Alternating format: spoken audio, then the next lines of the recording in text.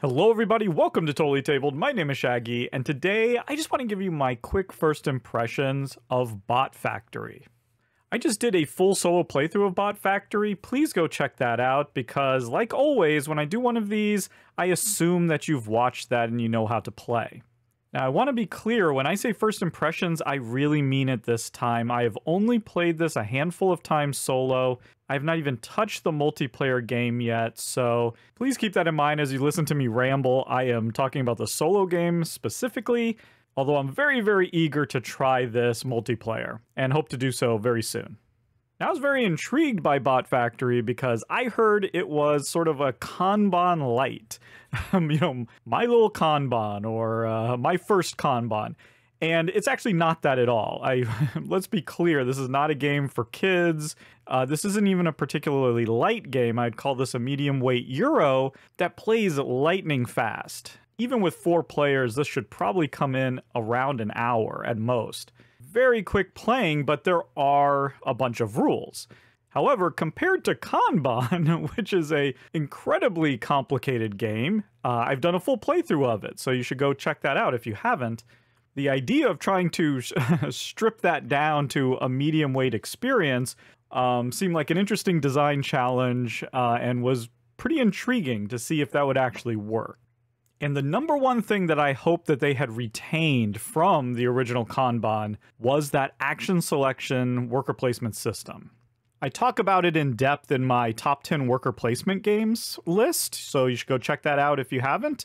But the idea of having these different actions in a line, and the first thing you do is from left to right, in this case, you get to wake up your worker and move them to a new spot. And then once everyone's done that, you go back from left to right and you activate the actions in that order. So it's this 2-step process, and since there are very few action spaces to move your one worker around, it gets very tight and you're constantly getting in each other's way. And there's this cool sort of timing element that comes into it that adds so much strategy and angst. And it's one of the most brilliant worker placement systems.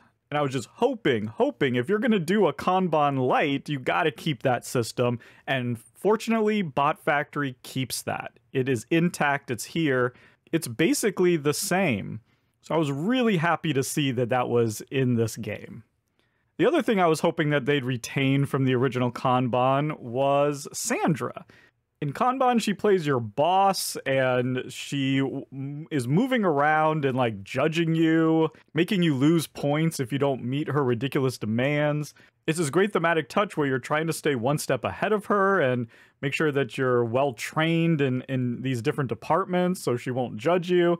And then there's this whole phase where you're going to a meeting and you're trying to impress her with the things that you've accomplished, and that's how you score points.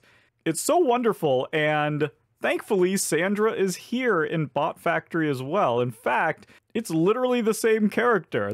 There's a whole story in the beginning of the rulebook where she's now come over to the Bot Factory as a consultant. It's literally the same meeple, so that's really cool. Anyone who's a fan of Kanban will love to see that. Now, I will have to say there's a little bit of a disappointment with Sandra in that she's not nearly as mean in Bot Factory as she is in Kanban. Now, to be fair, you can play Kanban where you have quote-unquote nice Sandra rather than mean Sandra. You should never play with nice Sandra. You should always play with mean Sandra, in my opinion.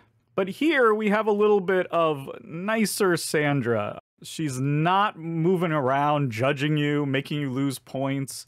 The only really mean thing that she does is occasionally maybe take a spot that you want. But then also, if you ever end up in her same location, and that is the thing, just like in Kanban in a 1- and 2-player game, you can't move your meeple to the same department as Sandra is in, but she can move into your department. And if you ever end up in the same department, you have to spend one of those speech tokens in order to take your action. That's the only mean thing she really does. Other than that, she's just kind of refreshing tiles and doing things like that. So Sandra doesn't quite have the same feel here as she does in regular Kanban. But regardless, it's nice to see her here. Other than that, you have this vague sort of idea of getting blueprints or needing certain parts, using those parts, a sort of an assembly line to create the thing that you have on your project. you have a very simplified and streamlined system of getting parts and plans and making things. So I would say overall, just from a design perspective, the challenge of trying to create a lighter game that still feels like a younger brother or sister of Kanban, I think they knocked that out of the park. And I find that exciting because there's definite gaming groups that I have where I would not introduce regular Kanban. It would just be too much, too heavy, take too long, be too involved of a teach. But I could absolutely see bringing Bot Factory out and teaching it and playing it in an hour, and that being a great time. For me, that's perfect, because I love Kanban, and having a game that has some of those, mechanisms that I like in Kanban, but I can play it with more groups, that's cool. That's something that I'm happy to have in my collection. Now, does it in any way, shape, or form live up to the heights of Kanban for me? Or give me those same feelings? Not at all. Is it a really fun game? Yes. I really think it's a fun game, but this is definitely not like a replacement in any way for Kanban for me. But if you found Kanban to just be way too much, overwrought, too many mechanisms, too much to think about, then I would absolutely recommend giving Bot Factory a try. This might be way more, up your alley. And honestly, when we talk about the solo modes between those two games, there's a huge difference. The solo mode here in Bot Factory is incredibly streamlined and simple, which is the exact opposite of the Kanban solo mode. Playing Kanban, and really I'm talking about Kanban EV, the new version of Kanban. That's the one that introduced a solo mode. That takes an already complicated game and makes it, maybe not quite double as complex, but extremely, extremely complex. Long and heavy, a lot of going on, a lot of managing of your solo opponent's turn. In stark contrast here in Bot Factory, managing Sandra and the factory inspector is so simple and so fast. For a lot of people, it's going to be too simple, and I think that's kind of where I'm coming down to. As a solo game, I enjoy it as a quick little puzzle, but I don't think that there's really enough here to recommend this as a solo-only game. I don't think there's enough replayability. Now, there is a little. These different goals that you have, there's only 4 of them, but they radically change how you have to approach, going through the game. But ultimately, I just don't think there's quite enough. But I have to say, I am really excited to play this at 3 and 4. I really think that's where this game is going to shine. In fact, I'm really looking forward to 4 players. I think the tension there will be fantastic. That's what I want from Kanban. I want this turn angst. I want people in my way constantly.